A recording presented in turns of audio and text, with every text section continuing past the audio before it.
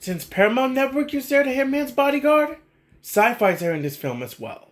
Not just the first one. The Hitman's Wife's Bodyguard is also going to be on Syfy as well. So yeah, pretty cool. Pretty cool, right? Of course it is. Wait, the Hitman's Wife's Bodyguard's on Syfy? Yes, sir, Dizzy Chell. Shut the heck up. Syfy has done it again. Yes, indeed, Dizzy Chell. First Rise of the Planet of the Apes, and now the double feature between the Hitman's Bodyguard and the Hitman's Wife's Bodyguard? What in the world is going on here?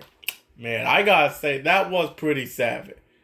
So like Salma Hayek, like Ryan Reynolds, let's go ahead and bring this sequel to life. Okay. Wait a minute, what? The Hitman's Wife's Bodyguard and the Hitman's Bodyguard are both on Syfy? That's right, FX. Holy mackerel. Are you kids ready for a double feature coming up this July? Oh, you betcha indeed, FX. You betcha indeed. Man, that is really cool, Syfy. I cannot believe you're airing both these movies. What a big surprise. It's on both a Saturday and a Sunday in July. I know, Elijah. I know. Well, Paramount Network, looks like Syfy is going to be joining your party with the Hitman's Bodyguard and the Hitman's Wife's Bodyguard. Are you kidding me? I know, right? It's going to be even cooler.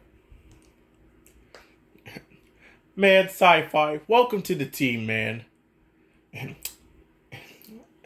And you heard that, Syfy? That was from BET, my little friend. Okay, that makes sense. Thank you, BET. All right. I cannot believe you. So, you guys, do you think the Hitman's Bodyguard is a great addition to Paramount Network's I made? So yeah, why not? I can't wait to hear you guys. I think about this double feature in 3, 2, 1.